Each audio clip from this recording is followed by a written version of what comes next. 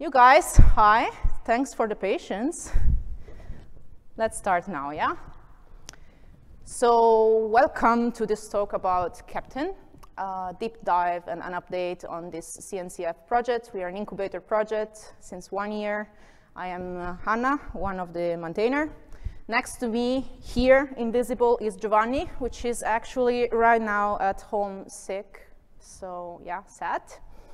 But hey, he is with us in the heart, so what can we do? Let's move on. What do we do today? We talk today about Keptn. I don't know if you are familiar what Keptn is. So I want to start from why Keptn, why should you be interested in Keptn? And you have been until now at the booth and checking out CNCF projects, probably. And we have been there also multiple times with our project. And we like to listen to people and to see what people need, right? Especially DevOps and SRE. And that's out of this that we came out with a few tools and a few things that you can use as an SRE and as a DevOps to make your life easier. So here are 3 things why Keptn. First of all, it's based to support SREs. Second of all, it's actually a server plate of things. It's a lot of tools that you can take, pick and choose according to what is your use case and what is your need. And finally, we don't reinvent the wheel. Takes the jokes with the helm, actually. We don't reinvent the helm. We are based on Kubernetes primitives. So we are something that you should be used to, and it should be very easy and very simple and immediate to adopt, if you find it interesting. Today, I want to go through 3 typical use cases that we have talked with people about and that you may be interested in. These are observability, metrics, and SLOs. For each of these use cases, I will present you a part of the toolkit that you may use. I will go a little bit in the details with the dirty YAMLs and stuff, but I try to make this as funny and lightweight as possible because, let's face it, it's very late in the afternoon today, yeah? But please, after the talk, feel free to come and discuss all the nasty details. So, start with observability. Why do we need observability? What have we seen in observability that may be useful for DevOps and SRE? I want to start and zoom in a very typical scenario, which is the typical black box kind of view of your deployment. You may have your repo where your developers are pushing their fresh new codes. You may have your tool of choice, such as Argo or Jenkins or whatnot, that is trying for your code to become something that is running in your cluster. And then you have the cluster, right? And what you would like is that if Argo, for instance, see a change in what is in the repo, then GitOps comes in, so you have a sync, and your cluster becomes what the repo wishes it to be.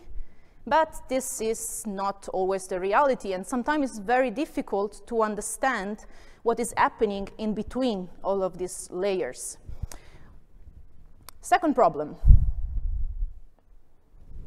This is what typically nowadays an application looks like. It is not a single application you have on a Kubernetes cluster. It's not the little deployment you put, but it's maybe 2 or 3 deployments. It's maybe a back-end service and a front-end service and many other things. And you would like to have a visual about these things together, right? And then when one of these services changes, so you go for version 2.1 of front-end service, from the 2.0, then you would like to have an idea of what is happening to the whole application. So if the front end is failing, you want to be able to see, oh, this is due to the back end and whatnot. So when you want for this to be observable, you would like to have this kind of connection to be there. This would make your life easier, I guess. So this problem, you were paying attention. How can we solve them, yeah? We can solve them with observability. Yeah, you were paying attention, right? Yeah, good. I haven't lost you yet. What does Keptn bring you for observability and to solve these 2 problems? First thing is tracing of the life cycle of the application, day 1, let's say. So Keptn, out of the box, you install it, you don't have to do nothing else. You will get information about the day 1. So what happens right before, at deployment, and right after the deployment. And if you have multiple workloads that are connected into a single application, you will see this together into a single trace. You don't have to go and look around everywhere, just a single one. And if there is an error or something, you will see it in the trace, and maybe your engineers won't go crazy trying to debug a front-end error that instead was a back-end one. And of course, since we have this sort of information, why not visualize them in a nice Grafana board? No, I'm joking. Of course, we also provide you DORA metrics, so information about what was the difference between this deployment you just have of the entire application and the one you had 2 weeks ago. Is this good? Should you do something about it? Is this as fast? Is this as slow as before? So we give you an overall visual. And we integrate with dashboardings. We use OpenTelemetry and Prometheus, so these are things where you can bring your own visualization tool then to the mix. Magic, Anna, right? You will be thinking, what is this magic about? I have here a little graph. I don't take ownership for this beautiful image, but this represents what Keptn does in your cluster. This is an operator. It sits there in between your Argo or whatever tool of choice and your applications. And when you install it there, because it's on the cluster, it can act immediately, start the trace, and give you what I showed you before in the 2 previous images. So tracing, day 1, and also nice DORA metrics. How do you configure Keptn? What you have to do to get these things? This is simple. So the operator is installed, and you configured it with only 2 custom resources. The first custom resource is the one that tells it where it should send the telemetry data. Okay, so my OpenTelemetry collector is here. Please send everything there so that I can see it nicely. And the second one is about the deployment itself. Do you have to change anything about the deployment for Keptn to work? If you were playing nice and following Kubernetes recommendation, no. The only thing we look at is name, part of, and version. And then we know what is part of your app, and we can collect the trace in a unique way for you. And this is the first use case. So do you want tracing, and do you want DORA metrics for day 1 deployment of your application? We can help you with that. Let's move towards the second use case, which is metrics. Here for metrics, the issue is sometimes we have so many tools that can help us collect metrics, right? And maybe they don't live in the cluster, and they are in their own silos, and each of them has their own collector you should install in your cluster and configure and whatnot.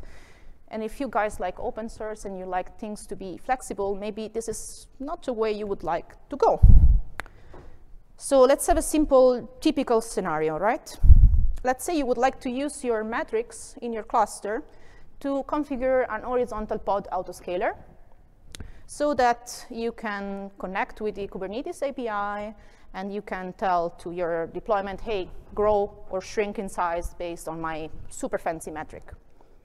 What you would like to do is maybe to be able to do this with any provider that your developers like. Maybe you have some team that use Prometheus, some teams use Dynatrace, some teams use Datadog, or maybe you want to migrate from Datadog to Dynatrace, so you want to have a period in which you want to use the both of them. Unfortunately, this is not really a possibility. You are kind of locked in with one, because in each cluster you can only configure one exporter for your metrics. So this is not really easy to achieve as things are now. We try to find a solution for you. We try to give you something to achieve this via another operator. This is the Keptn metric operator.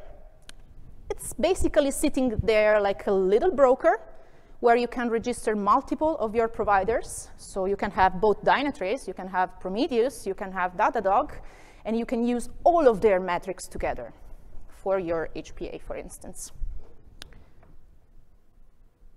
Again, YAML files. What do you have to do for this to work? A little bit more complicated, but not too fancy. So first of all, we would need to register a provider. So for instance, let's say Prometheus. How would this look like? My provider will have a type, Prometheus, because I may have multiple Prometheus instances, and I may want to use multiple of them. And where do I go do my query? So the URL, how do I connect to it? Easy. And then I can define my metric. So my metric, for instance, my CPU throttling, will be coming from, look at the yellow thing, my provider, so will come from Prometheus. Here is the query, raw query from Prometheus. I want this to be fetched every 10 seconds. I want the range to be of 1 minute. Easy peasy, I think this is self-explanatory. So this is how you get the CPU throttling. Remember the name. This is the only thing you will need then to use in your HPA later on for the horizontal pod autoscaler to work. So back to our scenario, let's talk HPA just to be complete in my example.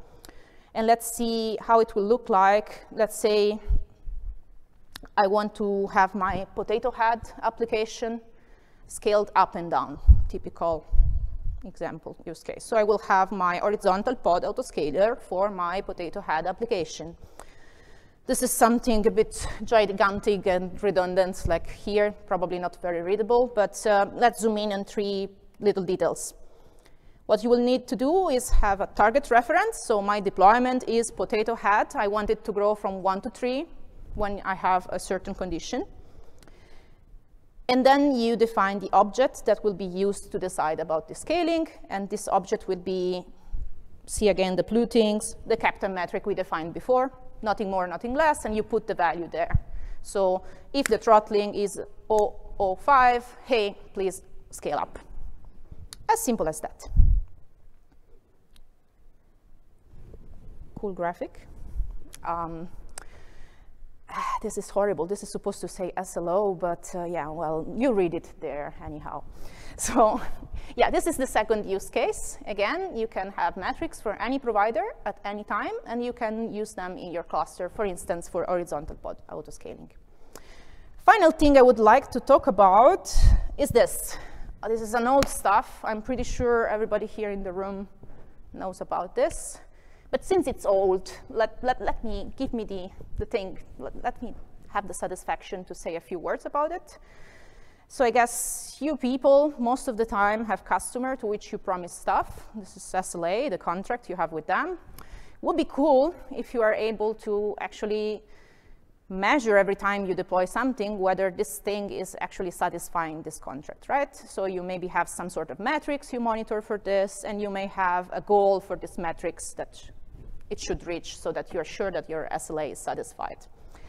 How does Keptn tries to help you with this? Well, in our world, this translates to this little nice cloud of blue. So this is again the Keptn metric operator. And what we give you is the possibility to combine multiple metrics from multiple providers in your own objectives, so that you can then use them to have your SLA, basically. So you will have analysis template resource, which is the one where you connect the provider, so for instance, Prometheus, to your analysis. You will have a definition, which is a list of objectives. Each of one is referring to a template. And then you will have the analysis, which is the snapshot of, is this good, is this not good? Is SLO passing or failing? And this is what the metric operator will do, calculate this for you. So moving back, what is the service level indicator in the Keptn CRD world? Service level indicator is, again, CRD. And this is what we call the analysis value template. In the template, you again refer to a provider. We have seen this before, the yellow name. This is the Prometheus provider from before. We have a query. One thing that is important here is to remember the name of the template. That's how you refer to it when you are listing your objective. And the other thing to do is to notice that in the query, we have this little thing going on, yeah? This is maybe probably looking familiar, like an Helm template thingy. It's a Go template. I'm sure you know how to use it. This gives you the possibility to declare one single value template for a certain query and being able to recycle it in multiple analysis. So this is how you define the metric. Here, for instance, we have a sample value. And then we have the goal. For the goal, we have the analysis definition. Again, you need the name to refer to it in the analysis, but what the analysis definition is a list of this objective. See, the objective referred to the template from before tells you fail if value is less than 5. Give a warning if value is more than 2. And of course here you can have, you see the little dash, you can have a list of this objective to combine them, and you can give information about, oh, is this more important than others? So you can weight them, say if it's a key objective, and yada, yada, yada. And then at the end, you can compute what will be the pass criteria. So my score overall should be this, 75% of the satisfaction of my objectives. So finally, the SLA is then enforced. You calculate whether this is a pass or fail by using the analysis.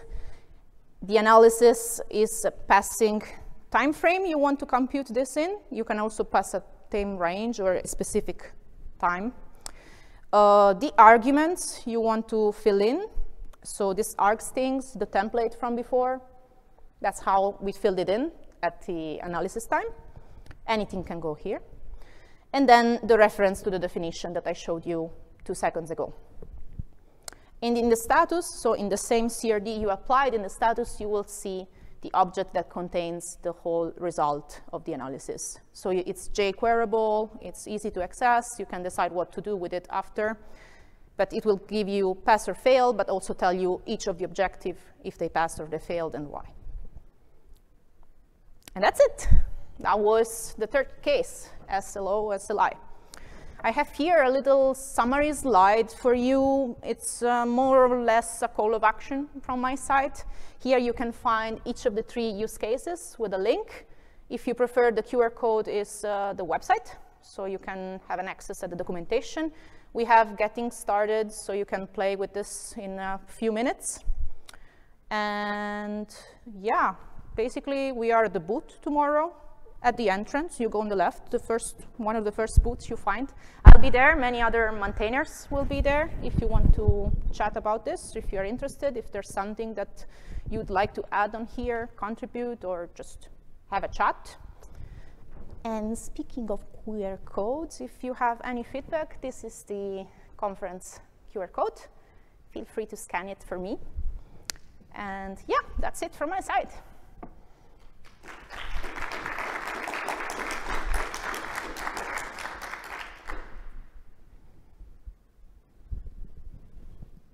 Do we have any question? I have, they told me to go there to the microphone because I guess they are recording and they want you guys to be heard. There is this karaoke set up for you.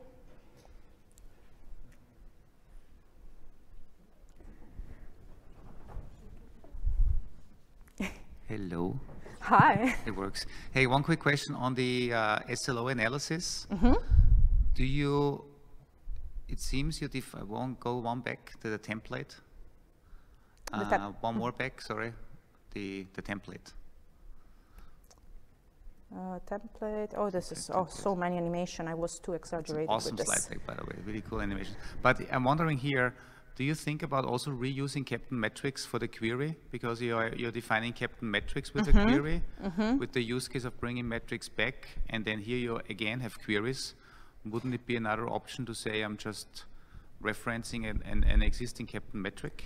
Yeah, so we were thinking about this, and one of the reasoning was you would like your SLA to be something you can always recalculate, right? You want this to be a smart metric, something that is always the same, that you can come back and try again, and it will be the same result. A metric in Keptn is something that is constantly evolving because it's refreshing.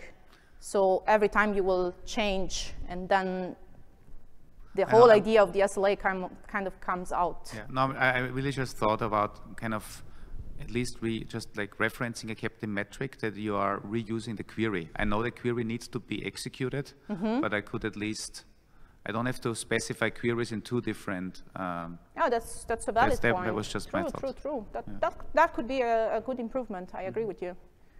Up to now, we kept it simple and we reproduced the query. We have introduced only for the analysis the template functionality that is not available in the metric, but I see that there is potential that these two things could become the same. Yeah, I agree. And then one other question, so and again to the analysis, that means the only thing I need to do, I need to create an analysis object, and then the Keptn metrics server is automatically seeing how there's a new analysis request. Yes. And then it gives me the result on that same CRD. You should be here and explaining it instead of me. Yes, exactly. Cool. Awesome. Thank you.